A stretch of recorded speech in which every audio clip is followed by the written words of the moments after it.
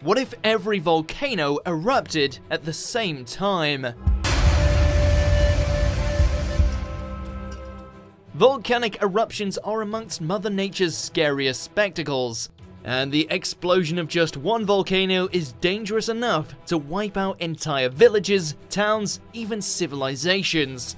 The infamous eruption of Mount Vesuvius in the year 79 AD was one of the largest in European history, releasing 100,000 times more thermal energy than the atom bomb, and ejecting a dangerous cloud of gas over 30 kilometers into the atmosphere. The nearby cities of Herculaneum and Pompeii were completely obliterated by falling ash and dangerous surges of molten rock and debris, leaving thousands dead and burying both cities for over 1,000 years. And that was just one eruption from just one volcano.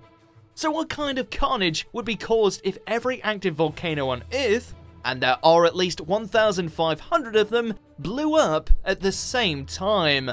While estimates do vary, around 500 million people live on a volcano, or close to one. So the initial death toll would inevitably be huge. Say the widespread eruption occurred without any prior warning, then finding a safe spot could prove almost impossible for anyone nearby. In terms of immediate effects for those that did survive, millions would be left deaf. The 1883 eruption of Mount Krakatoa in Indonesia still stands as the loudest sound in recorded human history. Estimated to have measured at an inconceivable 300 decibels plus, it was loud enough to shatter the eardrums of sailors working over 40 miles away, and was audible even to people living 3,000 miles away. While Krakatoa does come in at the very top of the scale, the noise created should every volcano blow could feasibly envelop the entire planet, leaving everyone well aware that catastrophe was unfolding. For those without a volcano on their actual horizon, the first signs of danger may actually play out on the coast, because the mass eruptions would be quickly followed by massive tsunamis, triggered by the earthquakes that often accompany volcanic events, as well as the large-scale displacement of seawater by debris. Following the Krakatoa explosion, the nearby port town of Merrick was completely destroyed by a 150-foot tall wave, while additional tsunamis struck as far away as South Africa. Consider that similar effects would take hold all at once, all around the world, and Earth's seas and oceans suddenly become brutally unpredictable. Every coastal settlement would be at risk, as the tides become impossible to track, to the point where even the world map itself could be changed beyond recognition. But perhaps you live in a landlocked country, without a major volcano on your proverbial doorstep.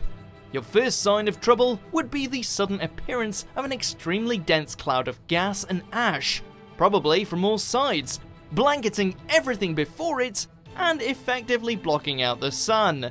It had plunged the planet into a nuclear winter, similar to that experienced after the Cretaceous Paleogene extinction event, otherwise known as the asteroid that wiped out the dinosaurs. Not only would our world plummet into unending darkness though, but temperatures would universally drop, agriculture would completely collapse, the growing of anything edible would be next to impossible, and all types of power would eventually switch off. Developments that would send humanity back over 10,000 years. We'd be forcibly returned to our hunter-gatherer beginnings.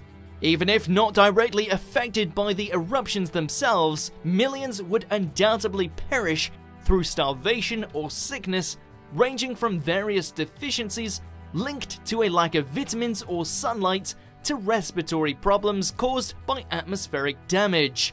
Plus, as the ash cloud settles, it'd literally cripple our cities, with buildings collapsing from the sheer weight of the residue falling onto them. And yet, it isn't only the ash we'd need to worry about. Other toxic substances emitted by volcanoes include, but are not limited to, hydrochloric acid, sulfur dioxide, and hydrogen sulfide. These horrific and dangerous gases would condense in the atmosphere and fall as acid rain, damaging and killing the few crops that may have survived, as well as contaminating otherwise safe water sources and killing off countless marine species. Eventually, the planet would, somewhat paradoxically, enter a new ice age. The sulfur dioxide would convert to aerosols within the atmosphere, and these aerosols would reflect sunlight back into space rather than absorbing it into the Earth. With an impenetrable barrier between us and it, the sun's energy would fail to reach us and Earth would drastically cool. But these changes wouldn't be permanent, and eventually the extreme reverse could occur. Past extinction events have taught us that an expulsion of carbon dioxide could happen next, which would overcome the cooling effects, leaving Earth to essentially cook itself to death. Thanks to the untold damage of mass eruptions, we could ultimately see the greenhouse effect let loose, boiling away the oceans, transforming our familiar Earth into something closer to Venus, a planet without surface water that's unimaginably hot. Clearly, at this point, all life on Earth, mammals and plants alike, would have been wiped out, with the possible exception of microbes and extremophiles, the hardiest organisms on the planet.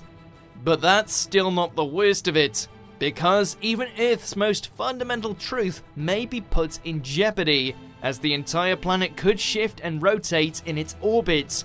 Massive and prolonged eruptions could dump so much molten material into the planet's surface that it'd experience a massive imbalance, becoming top-heavy in particularly volcanic places.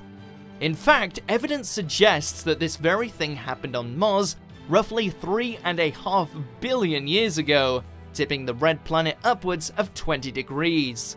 So, simply put, if every volcano in the world really did erupt at the same time, the Earth would descend into pure chaos.